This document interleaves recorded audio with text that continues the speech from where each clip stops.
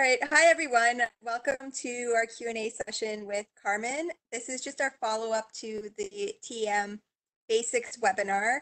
There were a few questions that we didn't have time, so Carmen and I thought we would make this little video today just to answer the remaining questions from that session.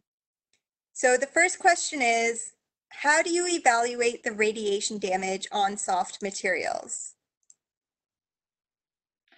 Yeah, so soft materials are not very easy to get in TM. So what I would suggest first is to choose carefully the voltage of the microscope when you look at soft materials. So definitely use less than 100 kilovolt. I don't know if you have 80 or 60, that's the best, I would say. And also, if you can, use the cryo holder to cool down your sample, so that will prevent to have more damage in your sample. So actually, you are cooling down the sample at liquid nitrogen temperature. So that should, I mean, depending on the sample you have, that should help with it. But yeah, as I said, soft materials are not very easy to look at in that TM. Okay, next question, please. Slide 30. What is the ratio between spots? Okay, so this is the slide 30. So what we need to do when we index the diffraction pattern, let me see if I can zoom in that.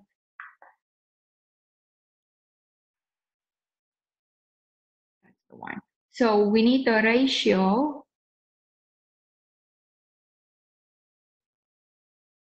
of those spots. You see, so this distance is L over N, and M over N. So you need those ratios in order to index the diffraction pattern. So, I mean, you need to have the sample in a zone axis, and then you need to calculate the ratio if you can.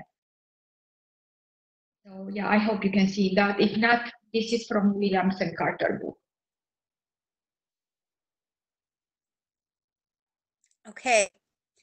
Is nanodiffraction used for more detailed, or does it depend on sample thickness? So when we do nanodiffraction in STEM mode, you want to analyze small areas, less than 2 nanometers in size. So we definitely need to have the sample really thin for that. And yeah, so we always look at small areas. So you can get diffraction pattern from areas less than 2 nanometers.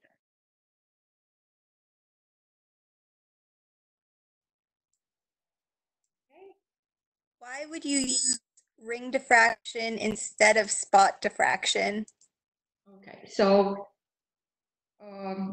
that's depending on the sample you have. So if you have a polycrystalline sample, you're gonna get ring patterns. If you have a single crystal sample, you're gonna get spots.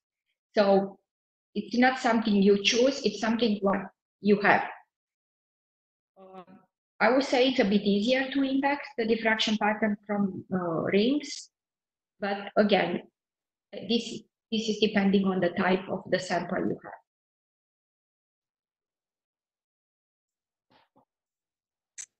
Can EELS and EDX be measured at the same time? And EELS and EDX give complementary information, or can we also map at the same time?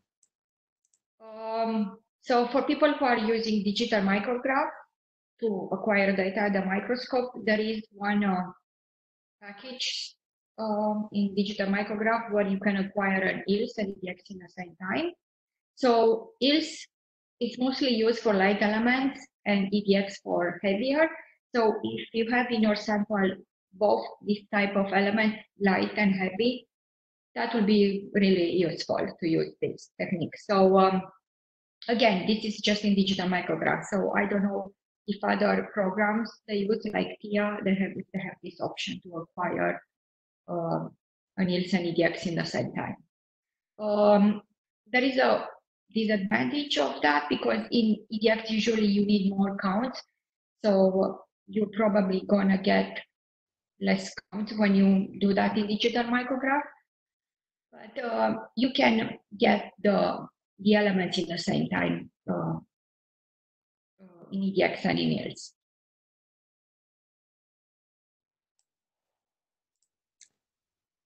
On slide 42, what is the difference between Mn304 nano and bulk? Okay, that's a very good question.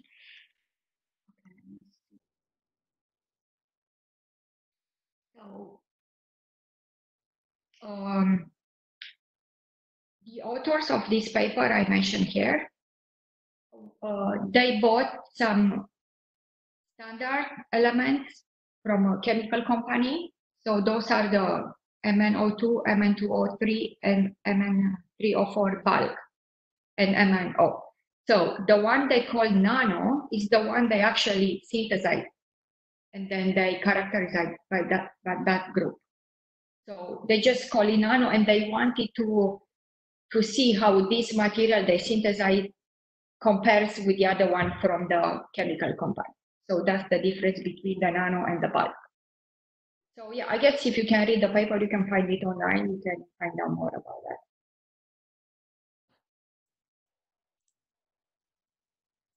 In ELs,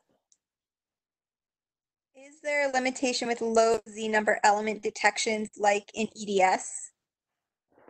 In ELs, you can detect the light element. So you can even detect the molecular hydrogen. So I would say there is no limitation for the light element. So heavy elements might be harder to acquire depending which kind of spectrometer you have, but for light elements, there is no limitation in this.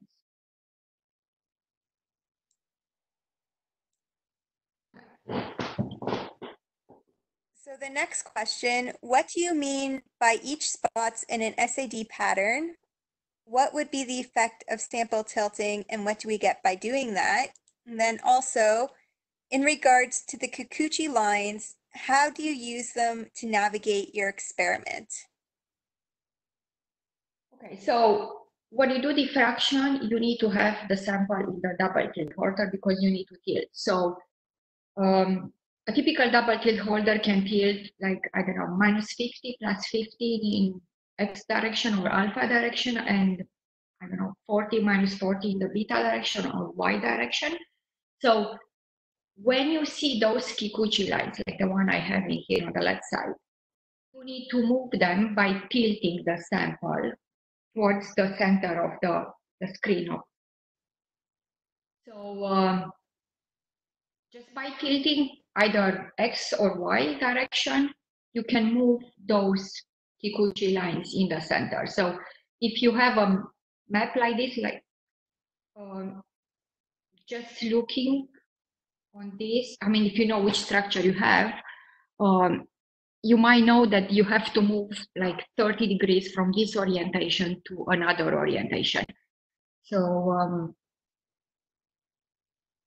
the other question was what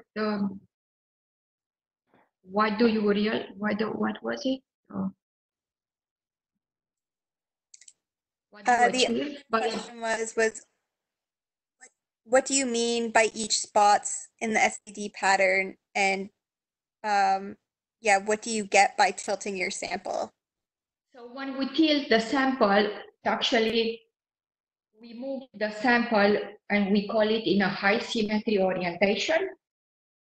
And then it's easier for us to index the diffraction pattern. Can you explain what the scale means per nanometer in some of the images? Yeah, so the diffraction pattern is taken in the reciprocal space, which is the inverse of the direct space. So that's why the scale bar in the diffraction pattern will always going to be 1/nanometer. When you want to measure a distance in the diffraction pattern on the reciprocal space, we need to inverse that to get the real distance in the direct space. So that's why always in the diffraction pattern, we're going to have 1/nanometer because it's not the same as the image, the direct space, the image. Right? Is another dispersion technique for the powder sample, for example, by compression?